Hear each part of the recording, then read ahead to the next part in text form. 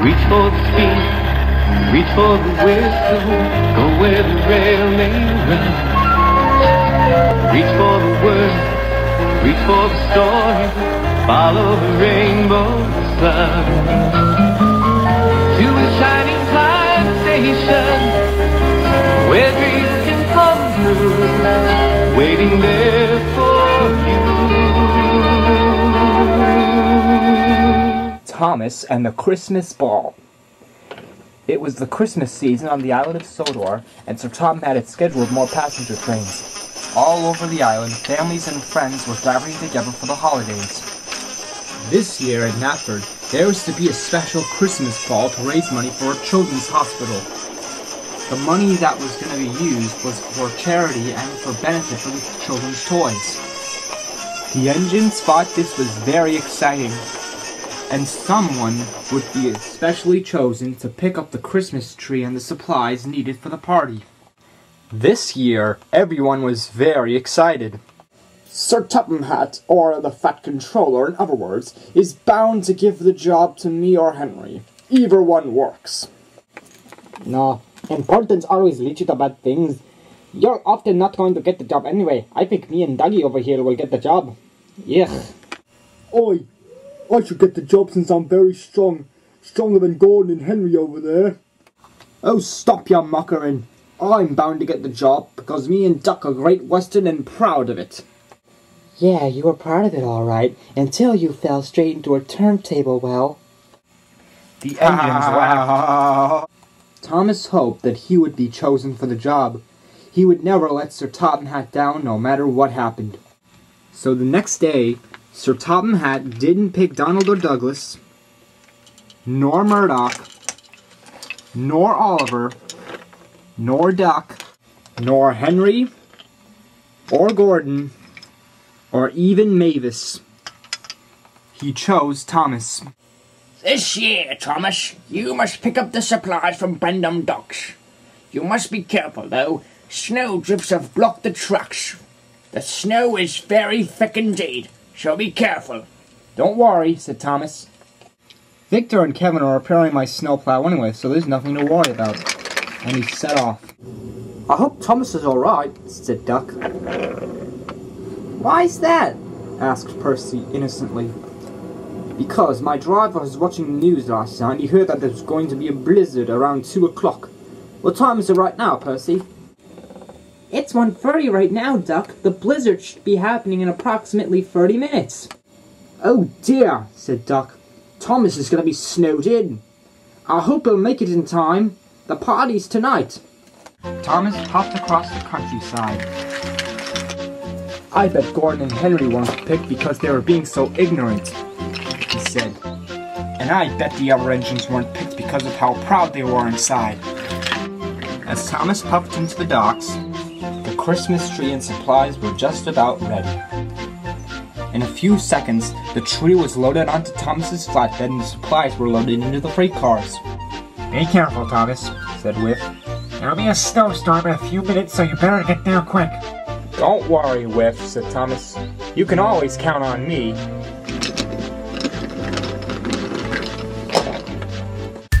At Knapford Station, the other engines were waiting anxiously for Thomas.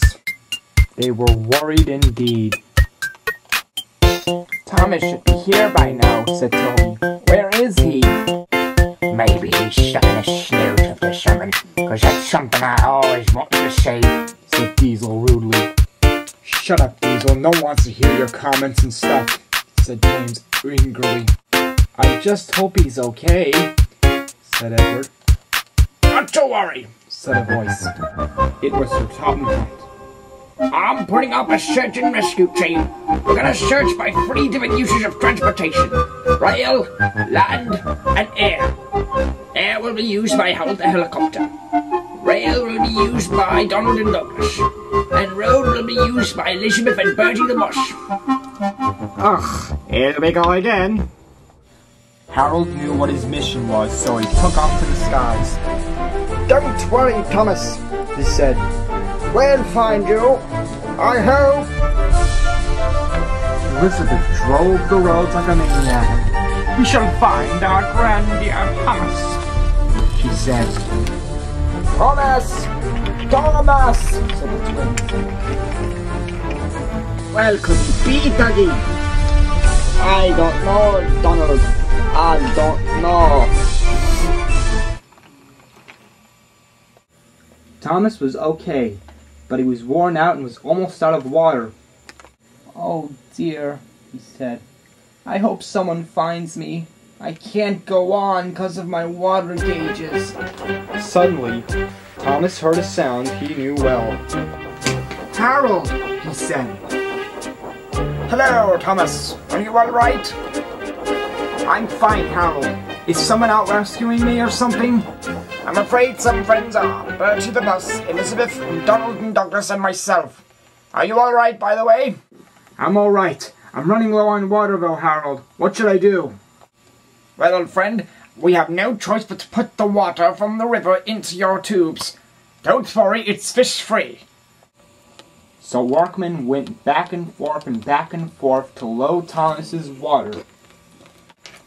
And in just 5 minutes, Thomas was ready. "Thank you, Harold," said Thomas. "I couldn't have done this without you." No need to thank me, said Harold.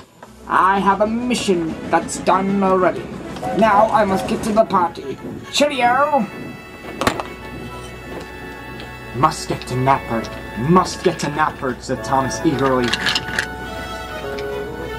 We tried everything, Said the twins. but we couldn't find him. Then everyone listened. They listened with wonder. There was Thomas, puffing into the station. He had made it. Everyone was happy to see Thomas. Even Sir Topham Hatt. All of the engines let out a big loud whistle and cheered for their number one friend. By evening it was time for the party to begin. All of Thomas's friends came to the party to celebrate. The tree looked wonderful. A lot of money was made to help the children at the hospital. Thomas wanted to say something nice. "I would like to thank everyone on Sodor for hoping I would make it here on time. I couldn't have done it without all of you," he said proudly. It's time that we start singing carols, said James. Well, what are we waiting "For," said Henry. We wish you a Merry Christmas, we wish you a Merry Christmas, we wish you a Merry Christmas and a Happy New Year. Thomas the Tank Engine and his friends had a marvelous Christmas. And all the engines hoped that all the children in the hospital would get all the toys they wanted. And they hoped that Santa Claus would pay them a special visit, even on Christmas Day. The time of giving, sharing, and friendship.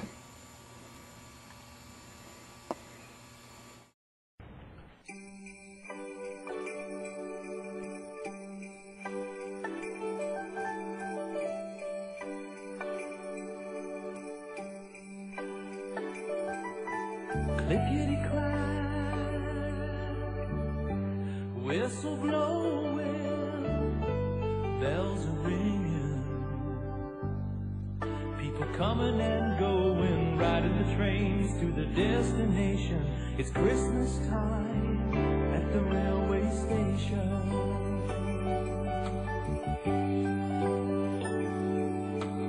Everyone smiles as they pass by. Moms and dads with the presents piled up to the sky, and the carolers sing songs of celebration. It's Christmas time at the railway station.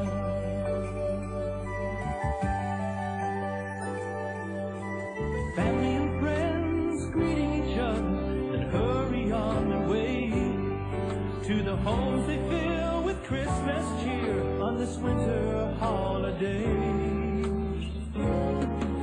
So bundle up tight, it's time to go, riding the train through the dancing snow, from town to town all across the nation. It's Christmas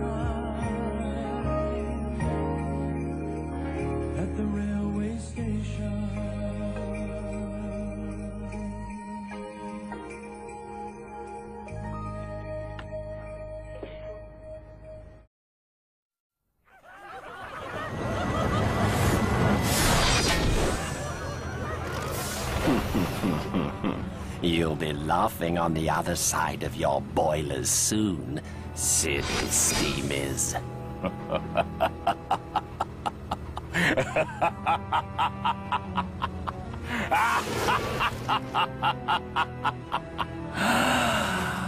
Yes.